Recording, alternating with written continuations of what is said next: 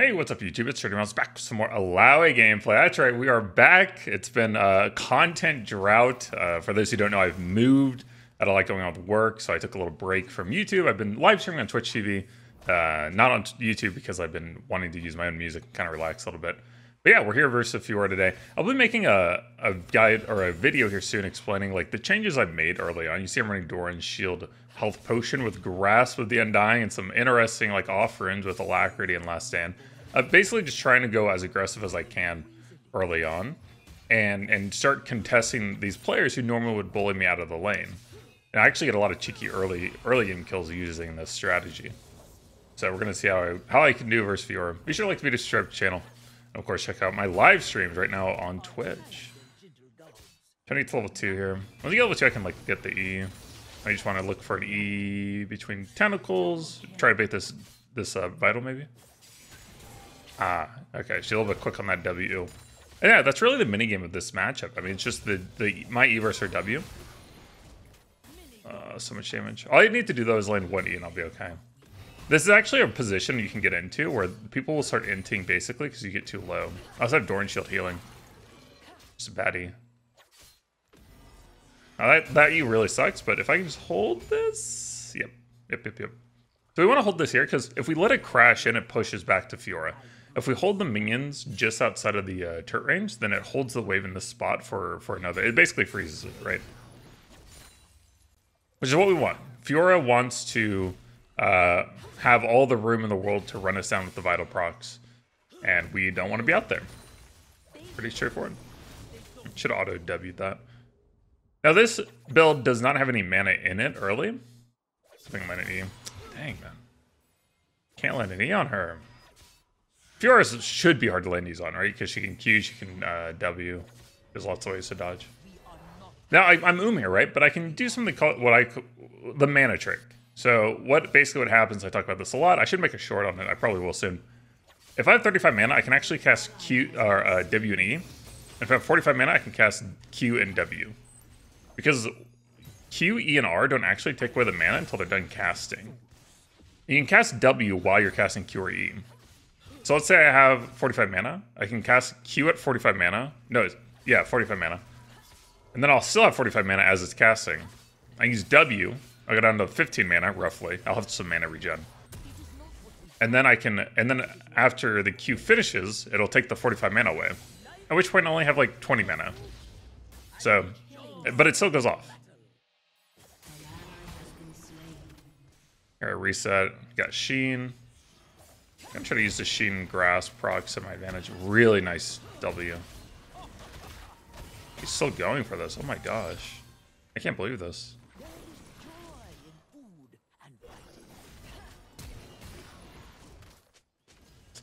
Damn.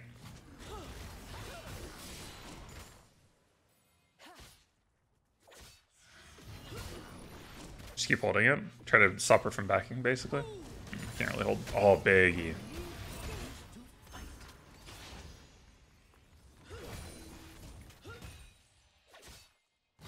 Don't let her get the vital proc on the Bolo. Yep. What I did was really important there. I faked the auto attack on her when I had Sheen Grasp. So I walked up closer. You go back and watch the replay. I walked up close to her, and I like kind of canceled my auto, and because she has to W that auto, or she dies.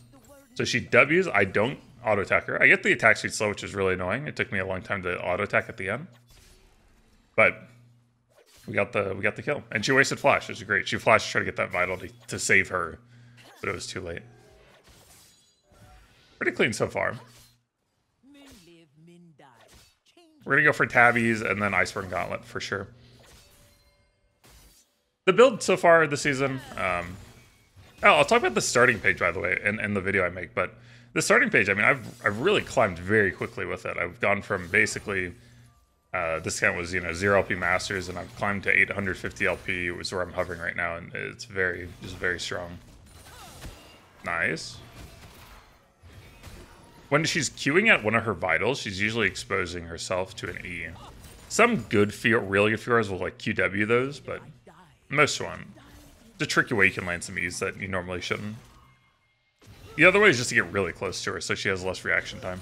Like here. See, I'm getting really close. I'm looking.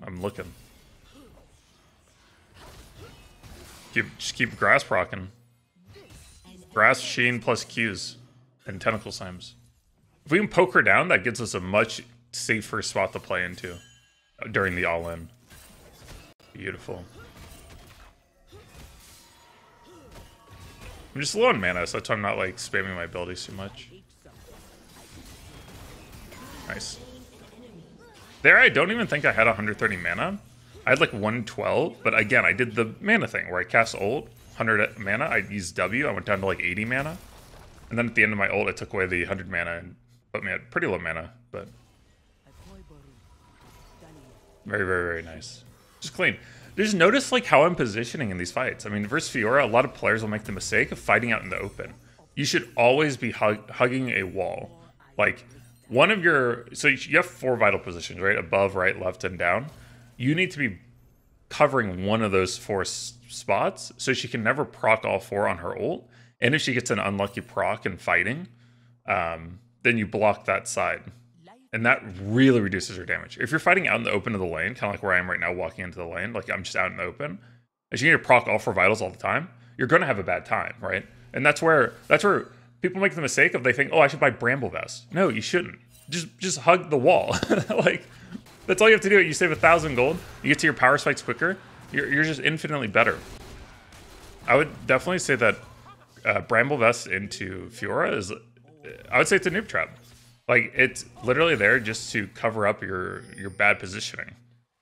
Why would I spend 1,000 gold when I could just position better? And then I can get more offensive or get to my item spikes quicker.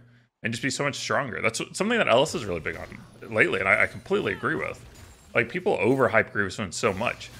Usually, if you just get to your first item spike, you're going to do more damage, you're going to have more utility, you're going to be more useful, like, you're going to be more well-rounded. And if you can avoid, if you can mitigate healing by just playing better, you should do that. She is like, she's tilted now. Like, I should never hit those E's. I'm like mid-range, which is just fine for her to be able to react with W. She should never let me hit those. But I'm like, I kind of know I'm in her head at this point. Ekram's going aggro, so I'm just going to rotate it over to help out. Jin's coming over too. Tentacle in 4.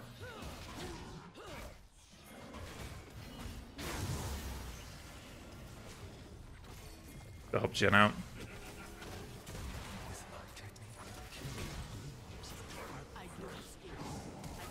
Okay.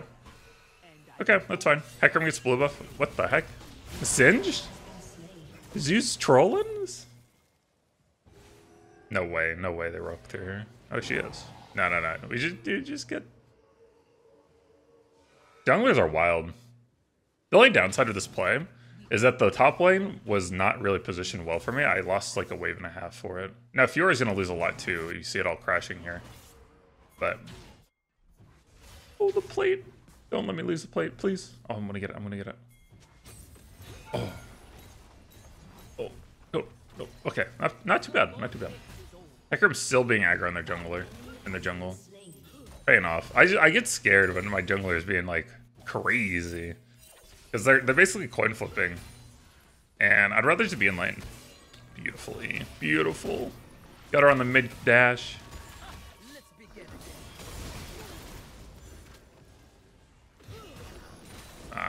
If I had like Black Cleaver or something, I have enough damage. That would do a lot more damage, but... See, I'm hugging the wall here? I'm kind of baiting her to all in me. My ult wore off, so I'm just going to reset. Yeah, this is a little bit of a mistake. I should have just held... I should have just got through that whole thing, rotation. And even if I was kind of afraid she was going to ult me by the way she was playing. And I didn't know if I would like survive till my next E, which is really important. I think I would have, so maybe I should have just held my ult and let her do that play if she wants.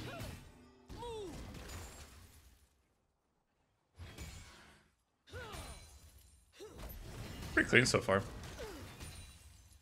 Oh yeah, my build still Iceborne Gauntlet and then either Hullbreaker or Black Cleaver. Hullbreaker got big buffs with the one of the recent patches. For 200 more cost, you got 5% move speed and like 10 more AD or something. It was wild. Look at that bop. I don't have ult here though. It's kind of awkward. I'm trying to try to bop her with shooting procs. Oh, she got the bottom vital. That sucks.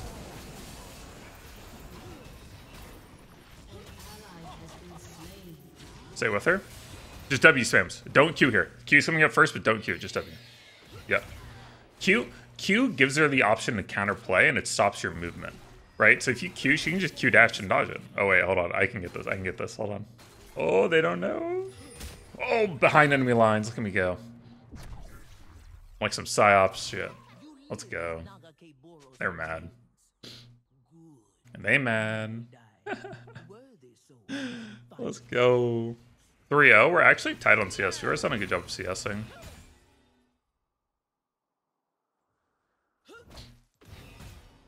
Yeah, so I go Iceborne Gauntlet. Like, my core items are usually Iceborne Gauntlet, Hullbreaker, Black Cleaver, Serric Sage. It's pretty good core. I was really hyped for... We're kind of contesting here. She's just... They get so, like, focused on dodging your E that they just walk back and forth and you just, like, W-bop them a lot. You see, I'm not even throwing E. I'm just trying to W-bop her low. If you can just get her low, I mean, it just makes your life so much easier. Hey, yo, chill.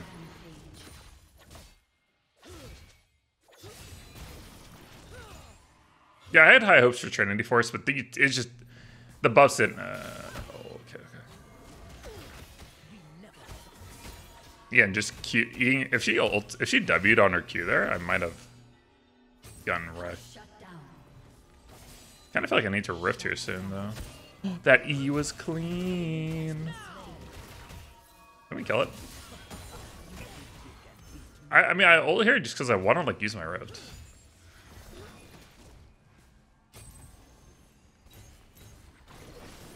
An ally has been slain. Enemy double kill.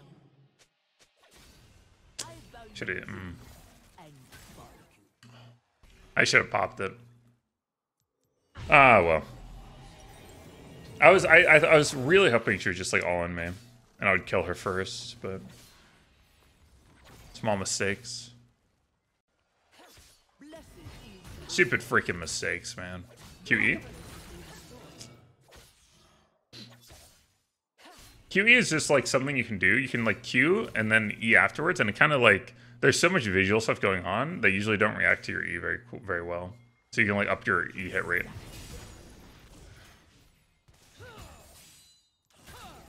Ooh. Forgot to mention this earlier. I do get a tier pretty often, even though I go Doran Shield start. I still get a tier like on one of my early backs. It's basically just 400 gold for me, never have to worry about mana again. I'm kind of trying to bait between these two tentacles right here. Ooh, big. Got it out. I should have W'd her. Oh, that's whatever. I don't think anyone on my team can rotate up to get the kill, so that's alright. What the heck? She's back. Oh, elevation diff. Yeah, I'm just not gonna. I actually QW'd there for the mana trick, but. Oh, look at Jin go! Oh my gosh, he's so fast. And teleport back. Let me get the turret here, though.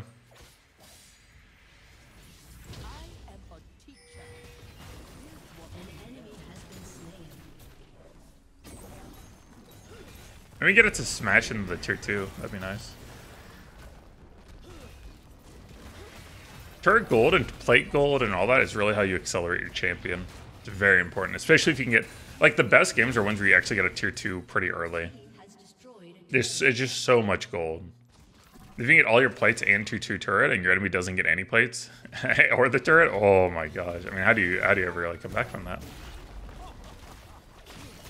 We have Iceborne, so we just use... Like, look how much chaos there is in that. There's so much visual chaos, it's impossible for Fiora to ever see your E. I mean, I'm fine to 1v2 at this point. Like, Graves Fiora, y'all got nothing on me. Ooh, let's go. Okay, I live for these. Finish Spirit, yep. Hey. Get behind the minions. I see. Uh-oh, Kaguma's here. Oh, but I've got the friends. Yes. Oh, I live for those moments. I live.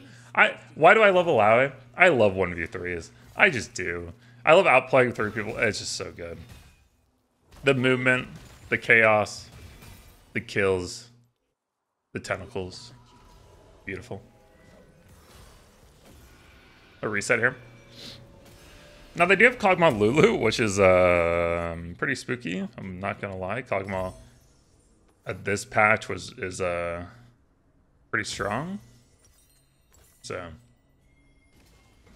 split burst. We'll just go back top. Keep working on this tier 2. I mean, we got it pretty low again. I would like to kill it to accelerate myself to get Black Cleaver.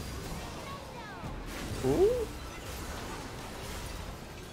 No shot. He lives.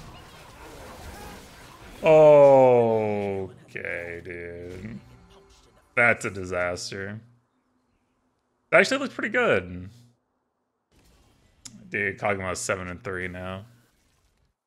Kog'Maw is literally the only thing that can outcarry us in this game. It's a very bot lane focused meta anyway, so we typically do lose to like the better bot lane. Your turret has been destroyed. But we'll see what we can do. It's gonna be pivotal for me to get flash ults with like W's on the Kog'Maw with the Iceborne Gauntlet. Blocking the right vital here, getting turret. Slow. Ooh, baddie. That's okay.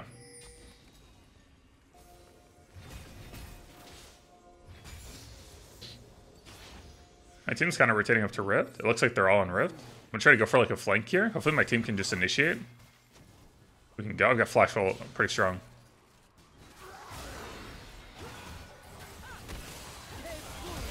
What the? Okay, dude. I thought my team would initiate. What? We still. Oh, Rakan doesn't have R up right now. Man, I think they're waiting for Rakan R. I thought like Hecarim and Rakan would go in, you know?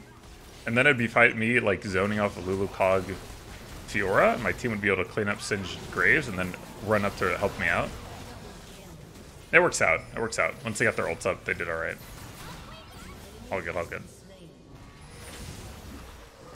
Yeah, buddy. Yeah, buddy. Alright, cool. They redeemed. They redeemed. I guess I should have just checked for Rakan R.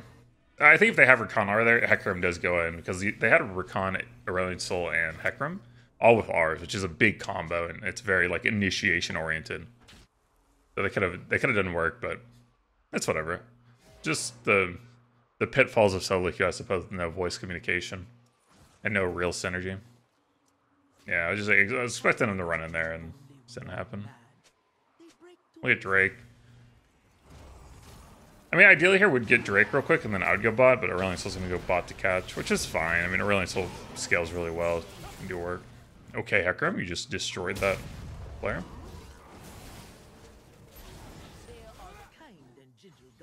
Cool. Now we're gonna go bot, work on this tier 2. So we want to be bot here macro-wise, because we can work on the tier 2 bot, which would be great to, again, accelerate us even further, get more gold, and my team could threaten Baron, but we're just gonna fight. Oh my gosh, that Aurelion Sol. So we can just slow Fiora here. Oops. Alright. Nice, just slows. Like, we don't even have the R. Like, we're so useful just throwing down Iceborne Gauntlet procs. I think my team can do Baron without me, so I'm gonna push bot. It's a little bit greedy here, but I can teleport up if shit goes wild. Women Graves is bot, so they should be able to 3-minute. Again, if I can get this tier 2 bot, if we can get Baron, it's gonna really accelerate me much quicker to my next item. It'll likely be Hullbreaker, but we'll see, we'll see.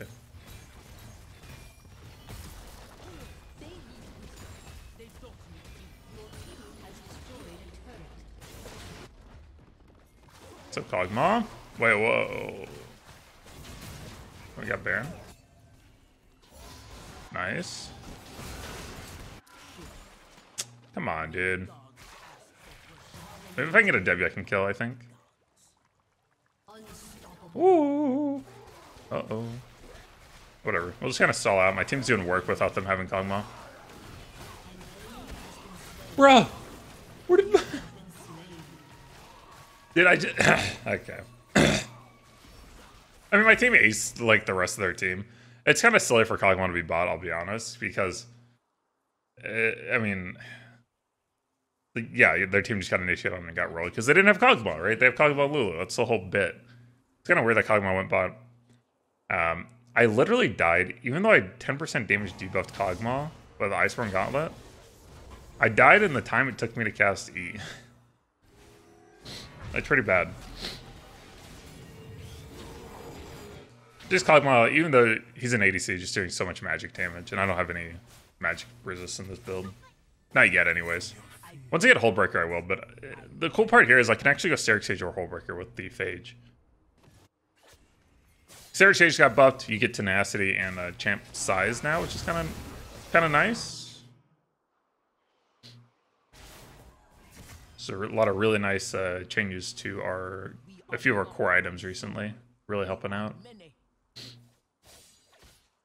I'll just split top here. We don't have Baron buff anymore, which kind of sucks. I shouldn't have taken that 1v1 versus Cog. It was a mistake. Didn't I just stay on top of her with W's? I'm going to try to block this right vital. Okay.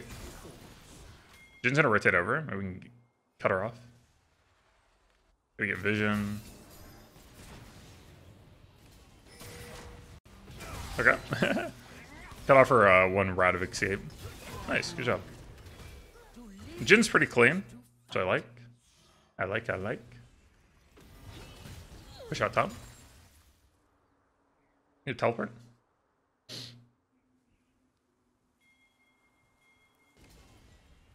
Do a little 4-1 split. I've got flash coming up, so I'm kind of big in a fight. Ooh, Graves, you wanna play?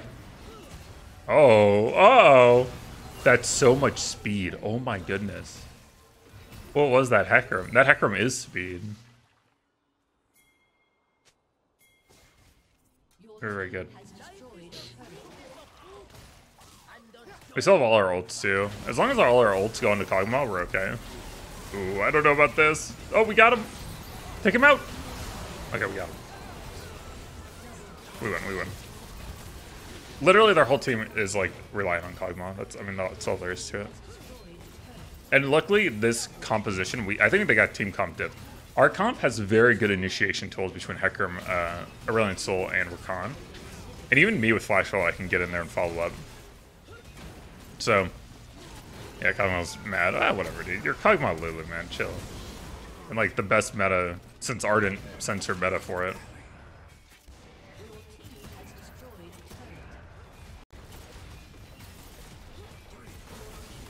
Nice. Should be a free win here.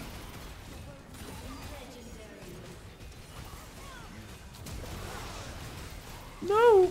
Plus 50 gold. Hey, yo, GG. Hope you enjoyed. It feels good to be back. Thanks for watching. And I'll see y'all next time.